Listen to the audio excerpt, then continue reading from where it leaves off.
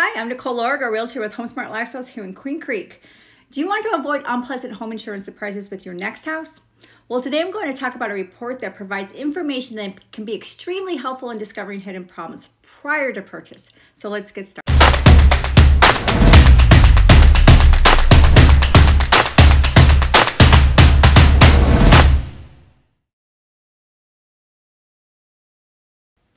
So what is a C.L.U.E report?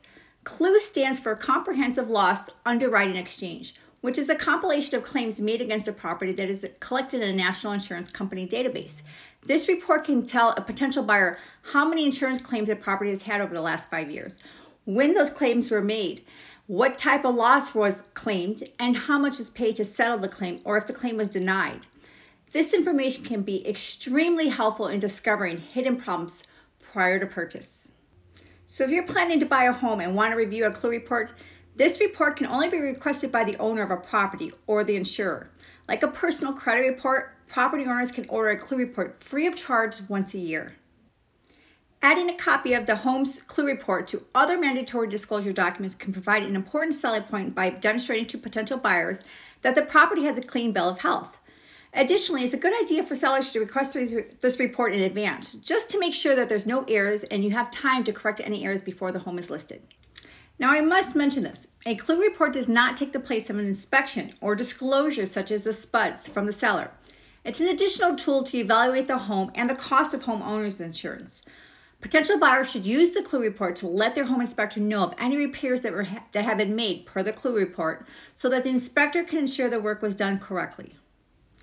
Other than simply wanting to know more about the property you plan to buy, this report indicates larger problems such as a mold remediation, water damage, roof damage, backed up septic issues, electrical issues, household fires, and more.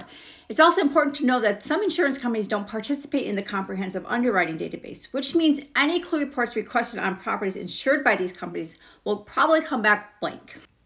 Some situations revealed in a C.L.U.E report may save a buyer from a property that would be uninsurable or would be extremely expensive to insure. Without a C.L.U.E report, a buyer may not discover a problem with the house until the deal has progressed to closing, or when the insurance cost comes in much higher than expected, or when the insurance company refuses to insure at all. So just to reiterate, sellers, having this C.L.U.E report prior to listing is just one more way to give potential buyers the confidence to proceed with the purchase of your home, given this document is showing a clean bill of health.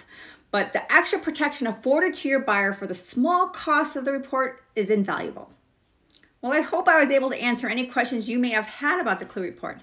Again, my entire goal of doing videos is to help educate you to become savvy buyers and sellers.